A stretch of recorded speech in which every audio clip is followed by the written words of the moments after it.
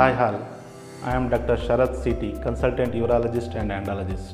Today I am going to talk on lasers in urology.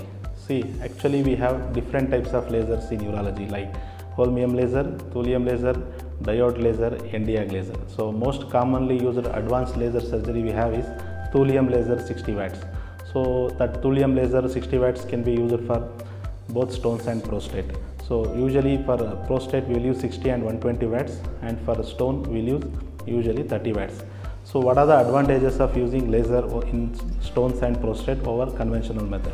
So in stones, the clearance of stones will be 100%, like stones can be powdered and dusted and 100% clearance of the stone can be confirmed, and there is a less chances of retropulsion with thulium lasers. So coming to the prostate, so use of thulium laser for thulium vaporization of the prostate and thulium enucleation of the prostate.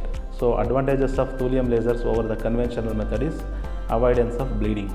So it's a clean surgery where we can avoid the bleeding, and post-operative complications also can be avoided, like post-operative dysuria, burning sensation and hematuria, bleeding can be avoided.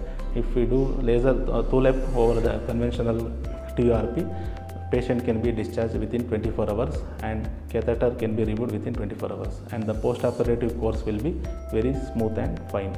Thank you.